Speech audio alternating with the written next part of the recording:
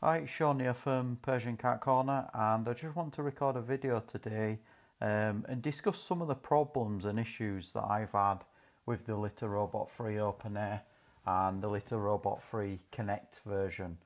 So I've owned a Litter Robot now for about 2 years, and I've encountered various different issues. And I had an issue today with the Litter Robot Free, and I thought it'd be a good idea to just let people know what sort of things you can encounter, because they're not, these litter robots are not foolproof. You do get issues with them.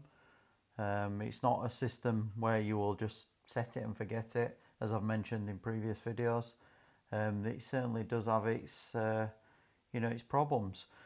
So one of the first problems I encountered was with the original Litter Robot Free open air version that I had, and that was, it used to stop mid-cycle, so it would stop with the dome upside down. And obviously this is quite a problem, especially if you're not at home. If you're out all day and you come in and the dome's upside down, then obviously if you've not got another litter box around as a backup, which I always did in that scenario, I always had a separate, just a regular litter box in case that, the little robot failed or for some reason, because the last thing you want is, your cat using the toilet in your house. So it did happen a number of times, and like I said, I discussed this in a previous video, and I spoke to Litter Robot Direct with regards to this, and all I did to kind of stop this happening was I basically took the dome off, cleaned there's like different contact areas where the sensors are once you take the dome off. I cleaned these areas, and I also made sure the little robot was on a perfectly flat surface, because I think where I had it originally, it was on like a lino type floor, and it was at the edge of the room where the lino kind of bubbled up. So I don't think it was perfectly flat, and I think that was having an effect because it was happening a lot at this time. And then since doing that, since putting it obviously on a perfectly flat surface, cleaning all the contacts and the sensors, I've not had that problem since. Probably not had any issue with that now for about 6 months, but like I say, I did have that for a period of time where it was stopping, and then you get the yellow flashing light, which it's quite annoying really. It's not something you expect when you're spending $500 on a product.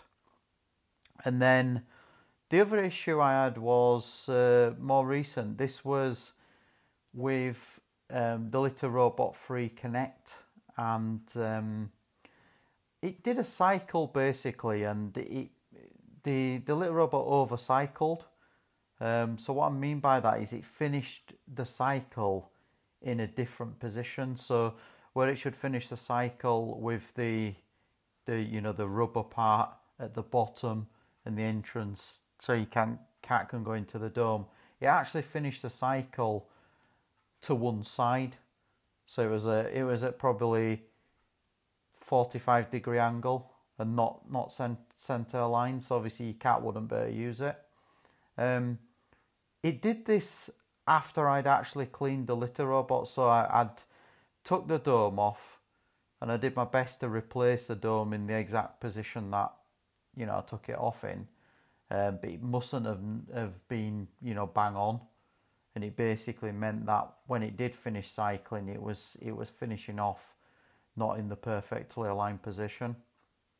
So what I did to cure this was, I had a look on the Little Robot site to see if there were any troubleshooting, and I basically unplugged the Litter Robot at the mains and then plugged it back in, and it cycled back into the on position then, so that cured that problem. But it is something, a lot of my readers on my blog have mentioned similar problems to these, so I just thought it'd be good to discuss them and possible solutions. And And then the issue I've had recently, and it was something that cropped up today, was with regards to the Litter Robot Connect app. So I've been getting a notification that the Litter Robot is full. So when you've got the Connect version, you get the app, and it will actually tell you. It gives you a gauge on how full your Litter Robot is. Now I thought, that's very strange, because I know for a fact that the Litter Robot's empty because I cleaned it out yesterday, and I know that there's hardly any waste in there because I keep my eye on it. But every time this went on for, well, it has been going on for a number of weeks, where I would empty the Litter Robot, and then the first time it does a cycle, I was getting a notification through my phone saying the Litter Robot is full, and then it would flash, the blue light would flash, and it wouldn't cycle again. So I thought, okay, this is really strange. So I wondered whether the bag in the drawer was maybe blocking one of the sensors. So I tried to adjust that. Still no luck at all with that. I actually deleted the app and reconnected the app. I didn't know whether it was an iOS update that had affected it or something. Again, still wasn't working.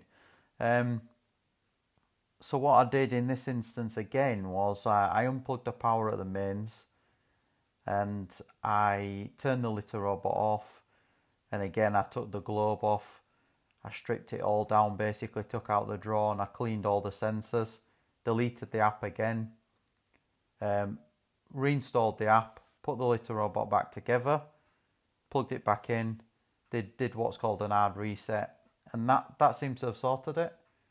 So again, just a little bug really that came from nowhere. I know the app, not everybody has the Connect version with the app, but if you do have the app and you have a similar issue, I would recommend unplugging the mains adapter, take the dome off, give the sensors a clean, and I like I said, I deleted the app and reinstalled it, and that seems to have cured it. So one of those 3 steps cured the problem. But yeah, you do get, anybody who says that the Litter Robot is faultless and you'll never have problems, they're, to be quite honest, talking rubbish. It isn't a perfect product. It's one of the best out there. And it's a lot of money. It's $500. I like it overall, but if you are looking to purchase a Litter Robot, be aware you will have problems every now and then. And it's not something where, if I was going away for a day or two, or I was leaving the house for an extended amount of time, I wouldn't be 100% confident just having the Litter Robot. I'd either have a separate cat litter box out as a backup, so to speak, or the other option would be you could turn the Litter Robot off so it can't cycle, and then obviously cycle it when you come home. But again, that kind of defeats the object of it really. That then turns it into a manual litter box. So yeah, I just thought I'd record this today and just give you an idea of some of the issues I've had. If you've had any of these issues, let me know. Leave a comment in the comment section below. And if you've got any sort of troubleshooting guide on the issues you've had and cured, then leave them below and we can help out any other users that have these issues.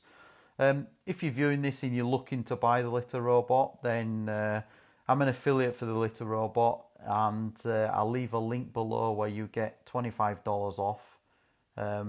It's not massive amounts, but if every little helps really, and if you're looking to buy it, there'll be a link below. Just to let you know, like I said, I'm an affiliate, so I will get a commission if you do buy through the link. So if you do that, then thank you very much. If not, then I hope this video has been useful for you. So thanks for taking the time to view this video. Bye bye for now.